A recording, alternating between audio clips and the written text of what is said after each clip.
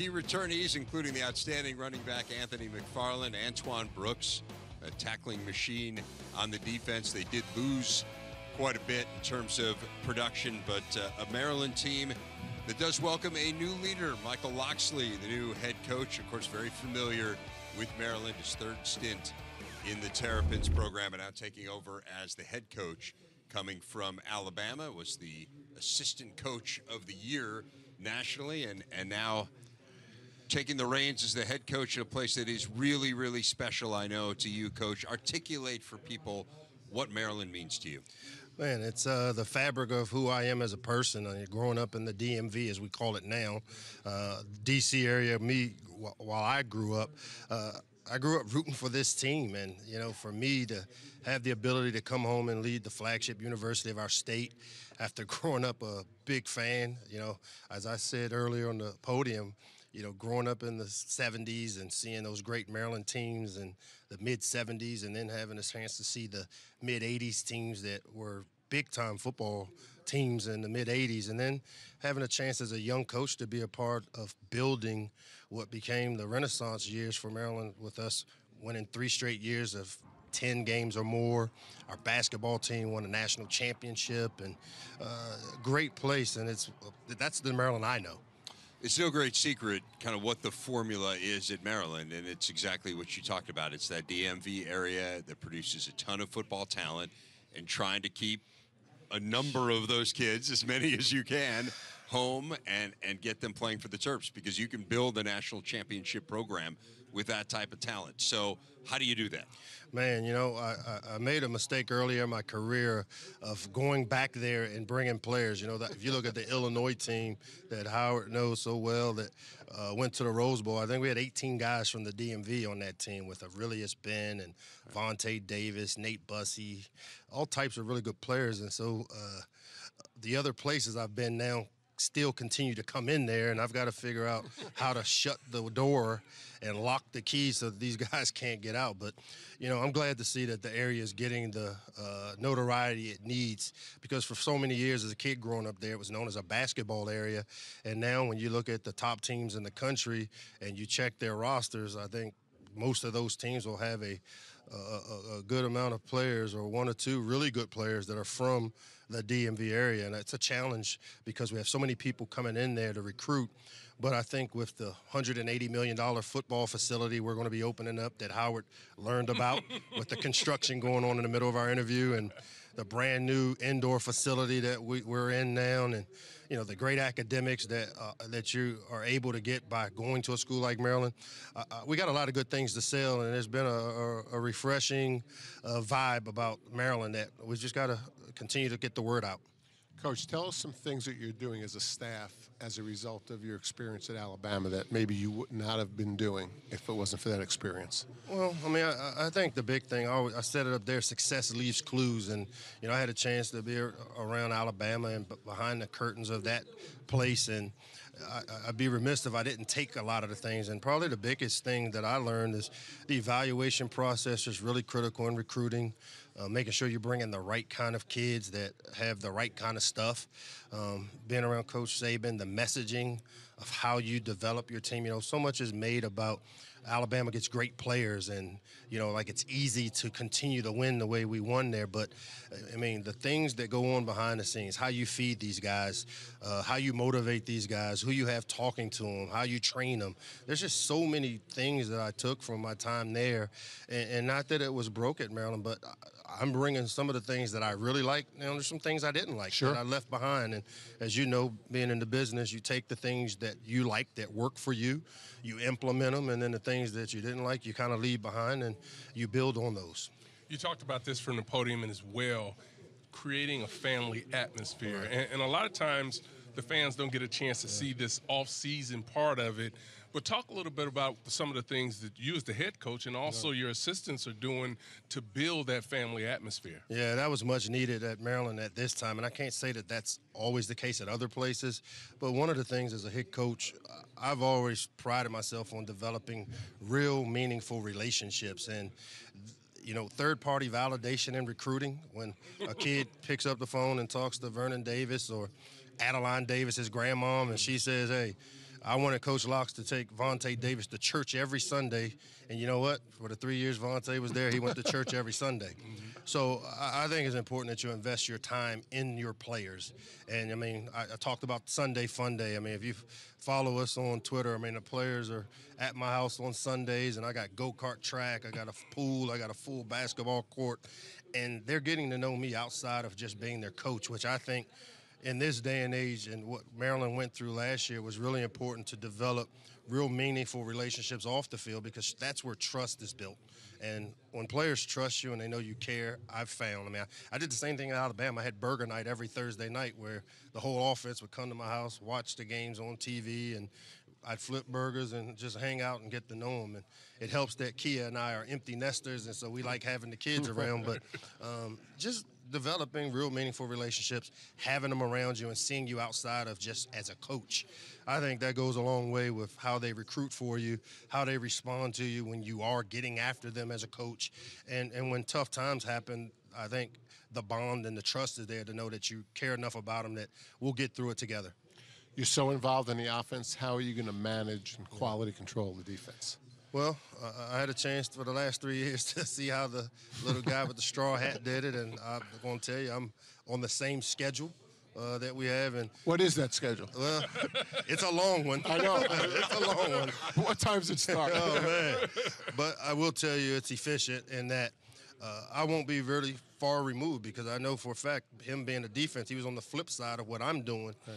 We had to meet with him every day to watch practice tape from the night before, the day before.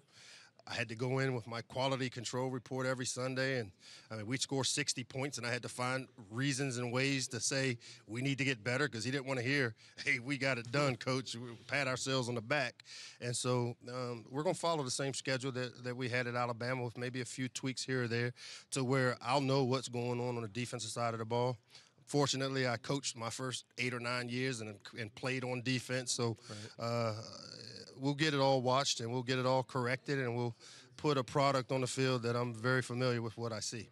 How will play calling be handled for you this first year? Well, Scotty Montgomery, who I was very fortunate to get as my offensive coordinator, man, is one of the brightest guys. I mean, unfortunately, he's a Duke grad, and he'll let you know he's the smartest guy in the room, as you know, if you ever meet a Duke guy. But we're running my system, the system we ran at Alabama. It's the same principles, and Scotty and I are, much like Coach Saban, I'll be in the room to shape the game plan all week long and be a part of building the game plan. But I have a lot of faith in Scotty as a play caller, that he'll be able to play to make the calls needed. I'll be there as a voice to help assist with things that I see. I mean, I'd be remiss not to do that with the success we've had or I've had. And so it'll be great. It'll work out great. But Scotty's going to call the plays, and I got a tremendous amount of respect and confidence in Scotty as a play caller. Coach, I've been asking all the coaches your thoughts on the transfer portal, transferring without being penalized a year, just the whole thing we're going through now with student athletes. Really interested in your perspective. Well, I think it's a double-edged sword when you throw in all the other variables you just talked about. But I think the transfer portal and its organic existence is a good thing, because if players get into a situation where they're not a fit, or they don't think they fit academically, athletically, or socially, to have the option to transfer out. But I think where the issue becomes is managing the other side of it with us, with the scholarship numbers, only being able to sign 25, and then you have attrition, or you have transfer portal, or guys go to the pros, and now you end up with 76 guys on scholarship instead of your 85, and you can never make up the other 7 or 8 scholarships that you have lost. And then with the free agency, as I will call it, when they don't get penalized for transferring, I think it's a mirage for other players that, hey, I'm going to get in the transfer portal and be able to play. And if it's just been so inconsistent with who gets the immediate playing waivers, who doesn't, the appeal. And so I just think we got to clean that part of it up, because as we're finding out, you're going to have more players in that portal that left great situations that it's a lot like musical chairs. When that music stopped, they don't have a chair to sit in. Yeah, it's a tough situation. How about at the quarterback position? How's that? You see that shaping out? Yeah, I'm fortunate that I've just been a part of some quarterback battles the last couple of years. Last year dealing with Jalen and Tua. People don't know the 2 years before dealing with Jalen and the 4 other Elite 11 quarterbacks that were in that meeting room. So I've got some experience in dealing with evaluating a quarterback battle. But we've got 5 guys, 3 guys with experience in Max Borgenschlager, Piggy, and then Josh Jackson at Virginia Tech. And then we've got 2 guys that don't have experience, Tyler Dessous and Lance Lejeune, who we signed out of Louisiana. And so I'm looking forward to seeing these guys and finally being able to get my hands on them and coach them and see how they manage the game, who gives us the best chance to win, who takes care of the football, who can win on third down for us. And I'm looking forward to that battle, and I'm excited about it. Other than the DMV, where are some of your primary recruiting areas? Well, we got to go, obviously, in the footprint of the Big Ten. We'll hit all the Big Ten areas, but we also, because of my relationships down south in Florida, now Alabama, Louisiana, Atlanta, those are real primary areas for us. We'll still get into the Carolinas a little, but a lot of Georgia, Florida, Alabama, that southeast corridor to go along with, obviously, the Big Ten footprint.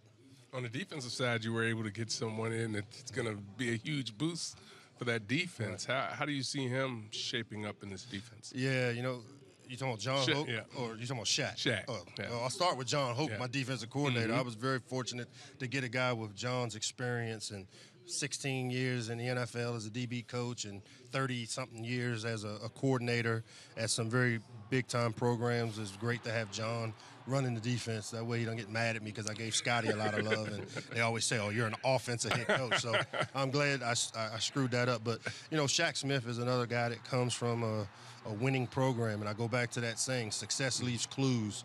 And with Shaq and even a Keandre Jones coming from winning programs like I have, these guys are able to take some of the experiences, the behaviors and habits that they know are the way you want to play the game and impart it. And it's always better when it's peer-to-peer because, as you know, raising kids, it sounds a lot better coming from little Billy's dad and mom than it does coming from me. And so hearing it from one of their brothers, telling them how they need to do things and the habits and behaviors we need, I think it helps us grow a lot faster.